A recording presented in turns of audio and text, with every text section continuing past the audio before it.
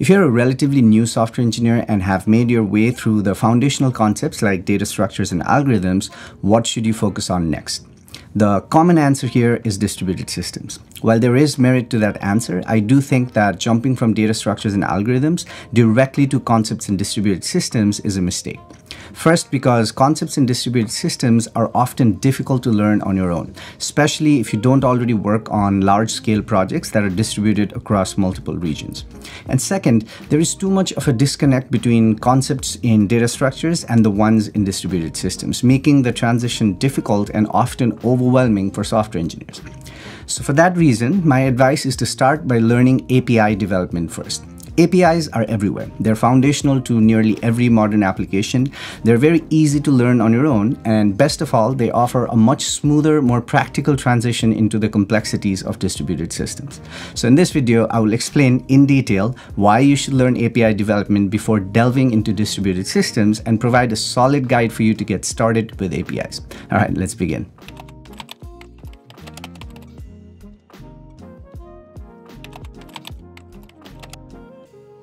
Hi folks, my name is Utsav. If you're new here, I'm a software engineer based in Seattle. I have about 20 years of experience in the industry where I've held diverse software engineering roles and created a few tech startups, and I'm currently at Microsoft. If you're new to this channel, my goal here is to help you get the best out of your career by mentoring you around 5 key pillars: technical skills, engineering efficiency, mindset, entrepreneurship, and financial freedom. So if that sounds interesting, please consider subscribing and follow me at Engineering with Utsav for behind the scenes and monthly Q&As. Let's start by talking a bit more about why APIs should be the next step in your learning journey after data structures and algorithms. See, regardless of which part of the stack you're working on, whether it's front-end, back-end, or even specialized areas like AI or ML, APIs are an integral part of your daily work as a software engineer. Understanding how to implement and interacting with them is a skill that transcends programming languages, frameworks, and even job roles.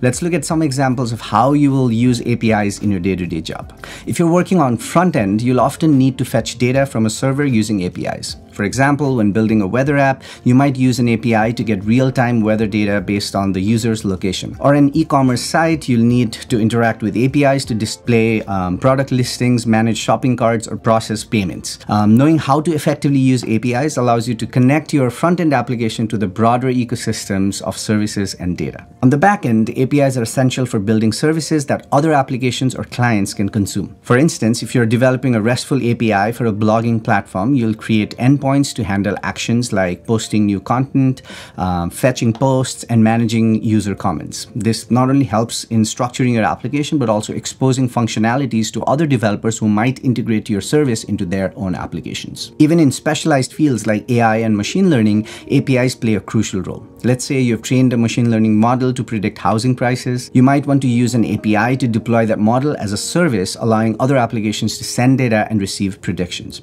Tools like TensorFlow Serving or cloud services like AWS SageMaker or Azure ML provide APIs to interact with models, making it easier to integrate AI capabilities into larger systems. Not only are APIs everywhere, they're also relatively easier to learn on your own compared to distributed systems. You don't need a large-scale project or a team to start experimenting with APIs. You can begin by working with public APIs like those provided by OpenWeather, X, or Spotify, and build small but real-world projects with them. This hands-on experience not only reinforces what you've learned, but also boosts your confidence as you tackle more complex topics later on. Learning APIs also naturally prepares you for distributed systems. As you delve into advanced topics in API like rate limiting, load balancing, fault tolerance, you'll be laying groundwork for understanding how distributed systems work. These topics are crucial when your application scales, and knowing them in the context of APIs makes the leap to distributed systems much more manageable. Now that we've established why APIs should be your next learning focus, let's dive into some common types of APIs you'll encounter as a software engineer and how they're used in day-to-day work. This includes not just building your own APIs, but also consuming third-party APIs, which are equally crucial in modern development. First up, we have REST APIs, which are the most common and widely used. REST, which stands for Representational State Transfer, is an architectural style that uses standard HTTP methods like GET, POST, PUT, and DELETE to interact with resources on a server. For example, if you're building a to-do list application, a REST API could provide endpoints for adding new tasks, marking them as complete, or even deleting them. In a front-end context, let's say you're working on a dashboard that displays real-time stock market data. You could likely use a REST API to fetch this data from a financial service, updating the UI as the new data becomes available. REST APIs are everywhere because they're simple, stateless, and easy to work with, making them a go-to choice for most web applications. Next, we have SOAP APIs, which stands for Simple Object Access Protocol. Unlike REST, SOAP is a protocol and comes with strict standards using XML message formatting. SOAP APIs are often used in enterprise environments where security, reliability, and transaction management is critical. For instance, in banking systems where multiple operations need to be completed successfully before committing a transaction, SOAP APIs ensure that every step follows a strict protocol. Imagine you're working in a large financial institution that handles millions of transactions daily. SOAP APIs would be used to ensure that each transaction is processed securely and reliably with built-in error handling and compliance with strict industry standards. While SOAP might be less popular for new applications, it's still very much in use where these factors are non-negotiable. Next up is GraphQL, which offers a more flexible approach to querying data. Unlike REST, where you might overfetch or underfetch data, GraphQL allows you to request exactly what you need, all in a single request. This is particularly useful in scenarios with complex data relationships. For example, a social media platform might use GraphQL to fetch a user's profile information, their posts, and comments in a single query. Let's say you're building a mobile app where bandwidth is limited and performance is crucial. Using GraphQL, you can optimize the data fetch to retrieve only the necessary information, reducing the load time and improving the user experience. This fine-grained control over data fetching makes GraphQL a powerful tool in modern applications. And finally, we have gRPC, which stands for Google Remote Procedure Call. gRPC is designed for high-performance, low-latency communication between services. It uses HTTP2 and protocol buffers to serialize data, making it both fast and efficient. gRPC is particularly useful in microservices architectures where services need to communicate with each other quickly and reliably. Let's say you're working on a large-scale application with dozens of microservices, each responsible for a different part of the system, like user authentication, payment processing, and notification delivery.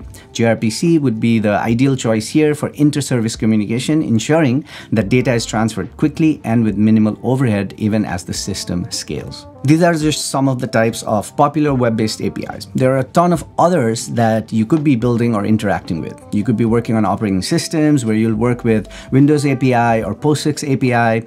You could also work with hardware and interact with APIs like the Android Camera API for capturing images or the OpenGL API for rendering 2D or 3D graphics on a GPU. Or you could work with browsers and interact with the DOM APIs for the rendering tree. Now let's quickly talk about third-party APIs, because as a software engineer, understanding how to consume APIs is as important as developing them. These are APIs provided by other companies that you can integrate into your applications to add functionality without building everything from scratch. This is a crucial part of modern software development because it allows you to leverage powerful services without reinventing the wheel. Here are some common examples. If you're developing an application that needs AI capabilities, you might use APIs from platforms like OpenAI, Google Cloud AI, or IBM Watson. These APIs allow you to integrate advanced features like natural language processing, image recognition, or recommendation systems into your app without needing to develop complex AI models from scratch. Data APIs are another example. Services like X API, Meta Graph API, or financial data APIs like AlphaVantage provide access to vast amounts of data that you can use in your applications. Whether it's pulling in social media data, tracking stock prices, or analyzing trends, these APIs give you access to real-time data that can make your application even more dynamic and insightful. And then there are search APIs. These allow you to add powerful search capabilities to your applications. Whether you need to implement a simple keyword search or a complex full-text search across large data sets, these APIs handle the heavy lifting, enabling you to focus on other aspects of your application.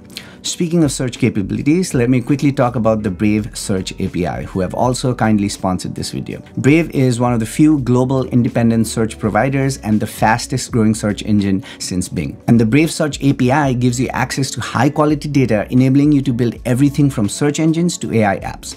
This API provides easy, intuitive, and consistent data structure and full access to an index of billions of pages with just a single call. Brave Search also fetches tens of millions of web pages every day, so you can be rest assured that the data is up to date with recent events. There are a ton of use cases for something as flexible as the Brave Search API. Some examples are custom search engines, content or news aggregation platforms, information dashboards, autocomplete, spell check, LLM-powered applications, and AI assistants. Brave also added Code LLM this year to their search engine, which offers programmers an option to get AI code snippets within the search results, along with step-by-step explanations and citations of the sources for reference and validation. This makes Brave one of the better browsers for software developers, and even better, access to Code LLM will be available via the Search API in the near future. So definitely keep an eye out for that one. Brave Search API also has flexible, transparent, and affordable pricing models to fit everyone's needs. And best of all, you can get started for free. So definitely visit brave.com/API and try it out. The link will be in the description below. Also, let them know that I sent you. Thanks again to Brave for sponsoring this video.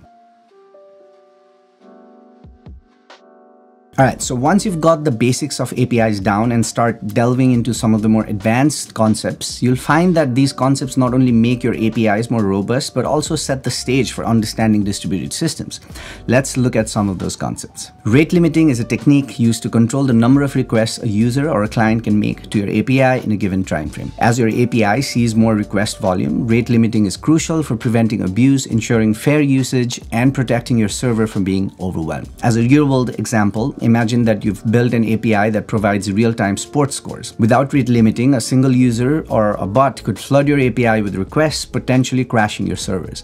By implementing rate limiting, you ensure that every user has fair access to your service while also protecting your own infrastructure. There are various algorithms you can use to add rate limiting to your API, such as fixed window, sliding window, token bucket, and leaky bucket, some of which you might have already come across when learning about data structures and algorithms.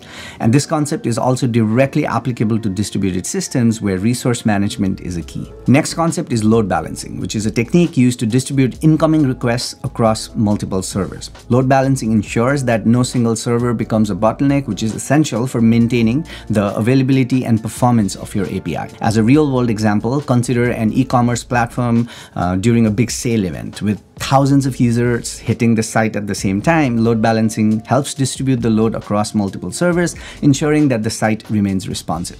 Load balancing is a critical concept in distributed systems where you'll often be dealing with multiple services that need to work together seamlessly. Understanding this at an API level will help you transition much smoothly into the world of distributed systems, where you'll come across many more load balancing concepts like even load distribution, session persistence, health check overheads, consistent hashing, failover, and disaster recovery. Caching is another essential technique which is used for improving the performance of your API by storing copies of responses and reusing them for future requests.